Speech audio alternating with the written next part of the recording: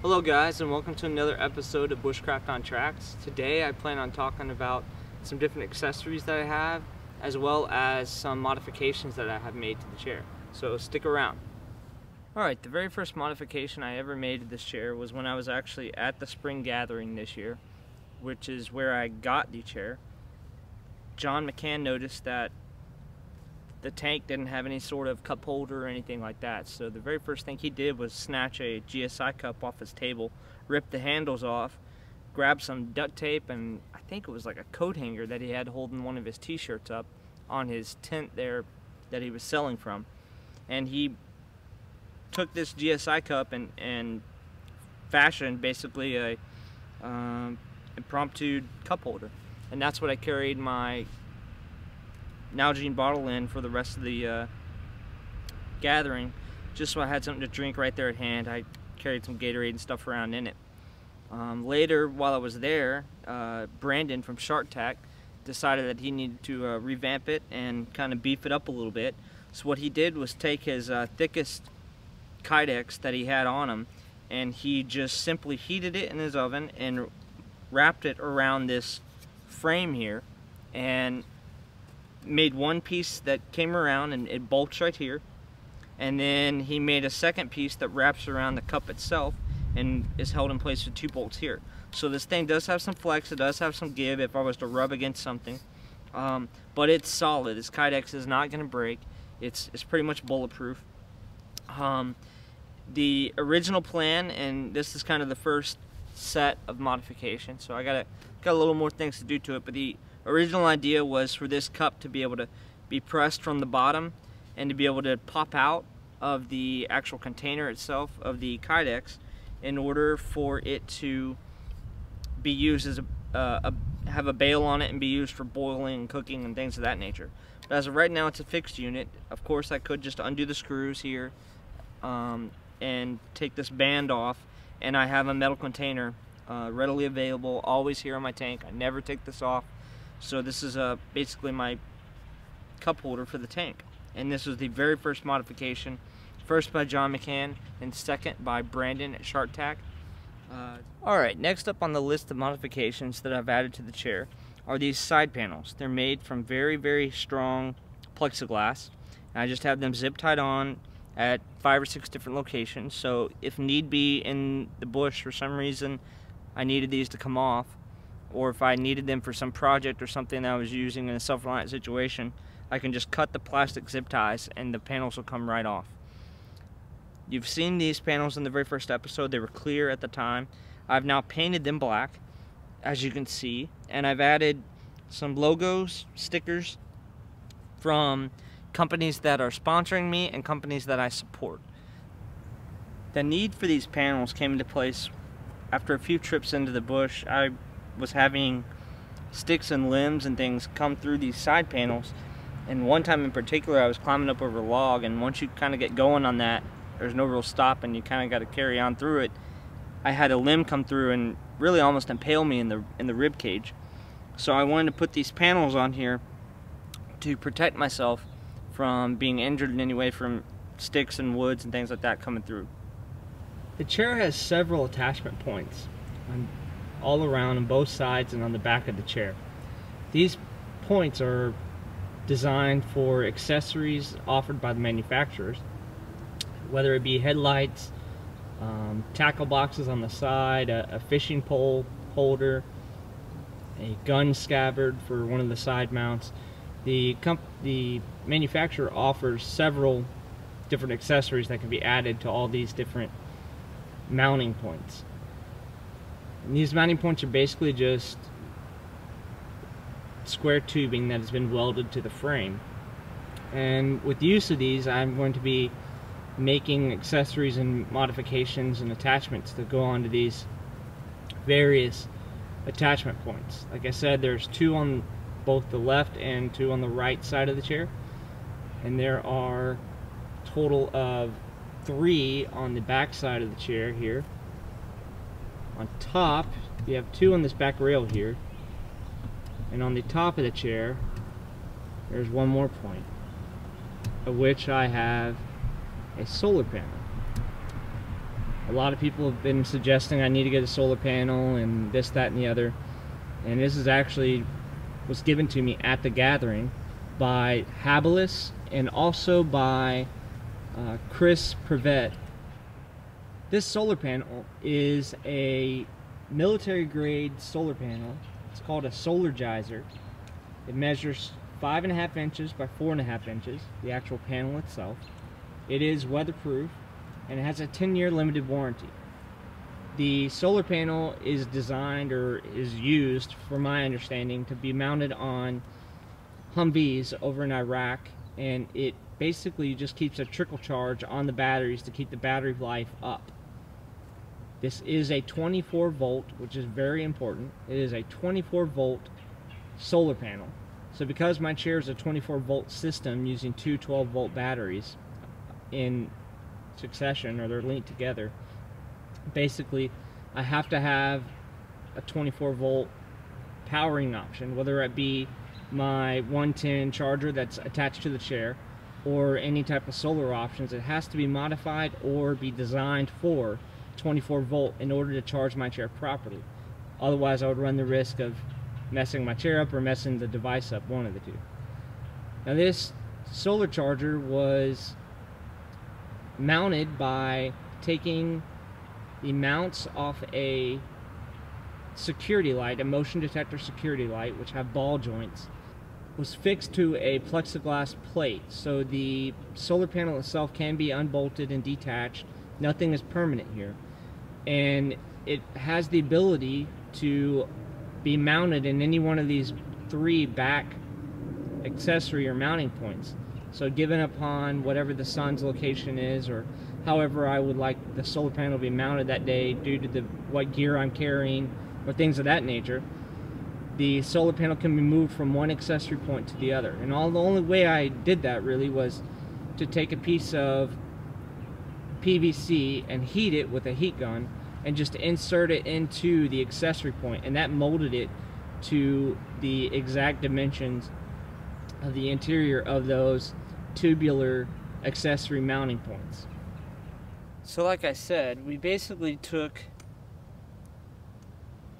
DC plugs that you would use for a cigarette lighter and made a frame attached to the chair that houses the Solargizer battery pack here, or excuse me, converter, I believe it is, for the power. It also determines whether or not, you know, the solar charger is overcharging the batteries, and has the LED indicator on the top of the panel here that shows you the solar panel is actually charging something at the moment. Being that it's so dark out right now, there's not much going on to the batteries, and I don't have it plugged in. So all you do is you take the DC plug, which my dad wired in, and you pull this panel back, this plug back right here on the chair, and you insert the DC plug to the chair. And this is just a piece of metal that we had bent and drilled and secured to the actual frame itself. So now the solar panel is plugged in and in operation. As soon as you get it in some sunlight, it's ready to go. So this is basically how the chair functions with the solar panel. The solar panel, like I mentioned, can be taken out of this connection point. It's a pretty snug fit, but that's what I want. And can be stuck in either one of the 3 accessory mounting points. Now, if I were actually running through the woods, I would tuck this in on the back side so this wire is not hanging out to get snagged or anything like that. Plus, you have to think my backpack's here on the back of the chair, so it really does a pretty good job of protecting the cable here on the solar panel. But with the cable being as long as it is, I made sure I had enough room to move it from one point to the next and still have some slack. But me being me, I wanted more options than that. So the cable that came with the solar panel was actually like 10.5 feet long, and it was designed obviously so you could mount the solar panel on top of your Humvee or vehicle, whatever you're using it for, and have enough cable to run down to the batteries themselves to keep them charged and keep a trickle charge on it. So what I asked my dad to do was to take the excess wire left over and to basically make me an extension cord. So basically what I have here, if I can keep from dumping everything, don't want to untangle all this wire here, I basically have an extension cord made, and all that is the same plug, female end of the plug that's attached to the chair. Just made one of these and gave it a little PVC backside, so give me something to hang on to when I'm trying to plug into it. So basically what I would do if I wanted to park my chair in the shade, so I have a seat while I'm in the shade, but the sun was several feet away, out from under the shade of the tree, I basically have about a 10-foot extension cord.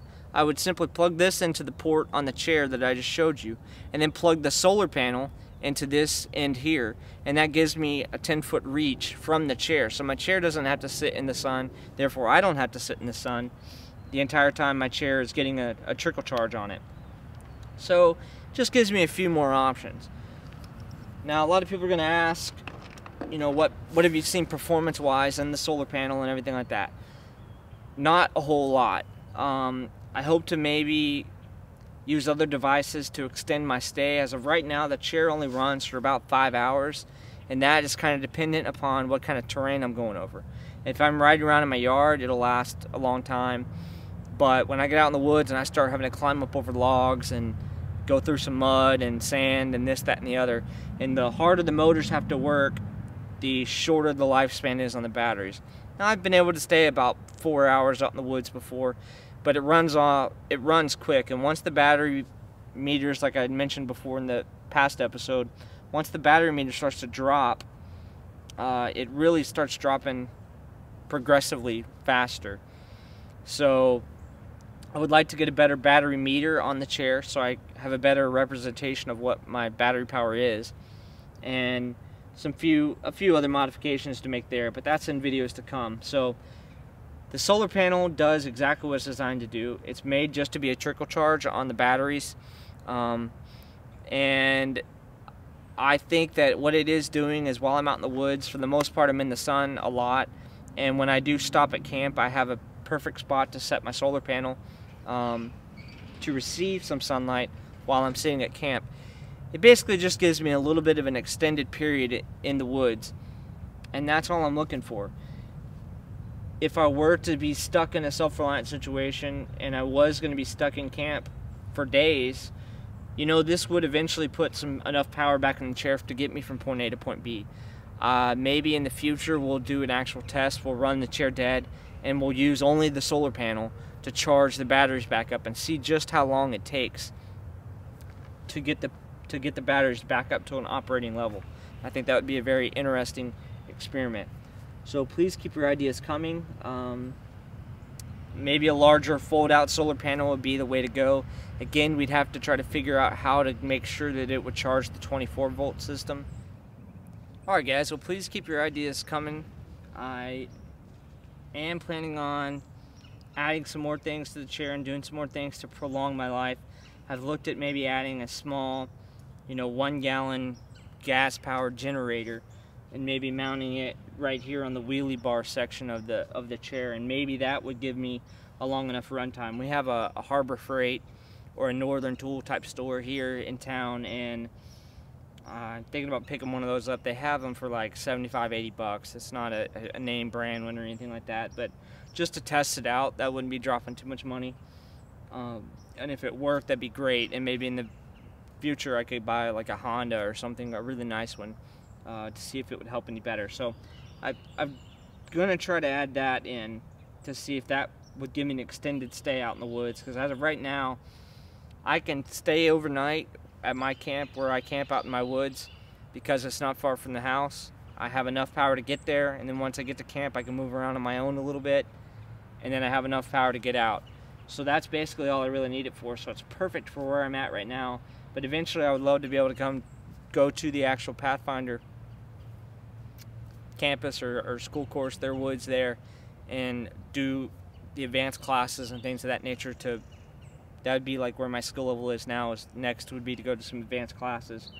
So to go there and be able to stay 3 or 4 nights in the woods with this chair is my goal to get to. So please keep the ideas coming as far as power preserving and maintaining a lot.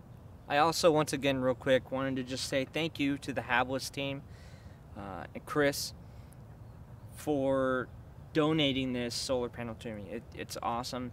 The community of the Pathfinder and all of the self-reliant and bushcraft people I know that are surrounding my YouTube channel and friends of mine that I've had over the years, the community that we've built and developed has just been awesome.